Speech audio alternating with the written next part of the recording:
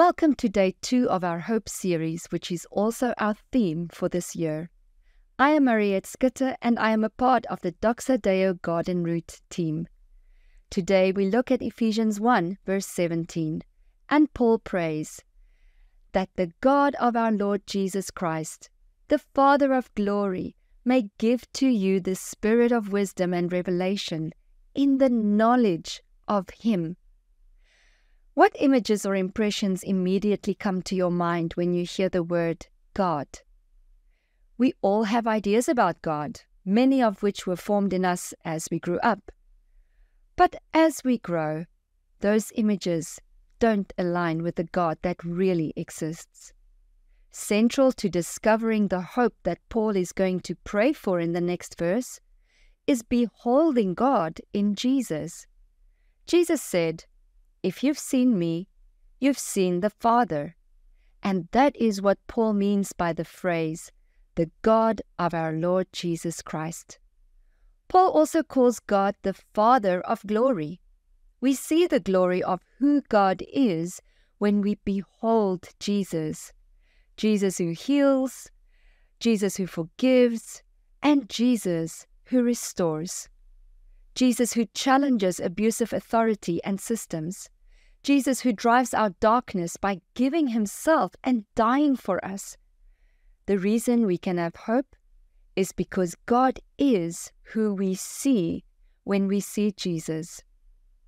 Father of glory also refers to the promise God made to fill the earth with the knowledge of His glory. This healing and renewing glory of God which we see in Jesus is going to flood the earth. And as we behold Christ, we discover that we are called to partner with Him in this mission.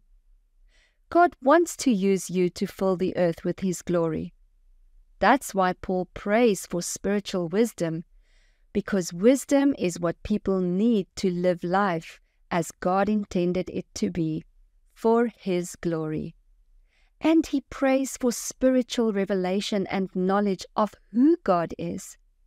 It is the Spirit of God that enables you to behold God in Jesus and align your view of God with Him. One of the reasons Jesus calls people to repent is to make a radical change in our thinking about God. Bringing our image of God in alignment with who Jesus is central to our calling to fill the earth with God's glory.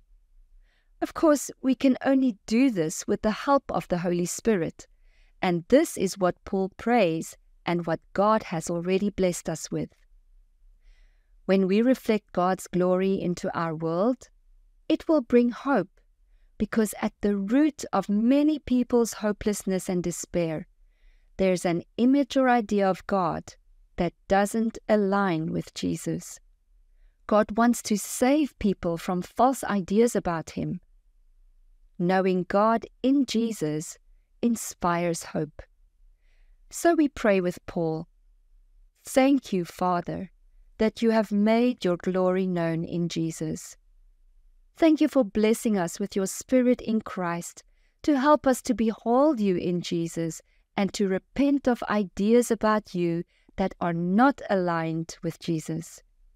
Use us to reflect your glory to others and to bring hope. In Jesus' name, Amen."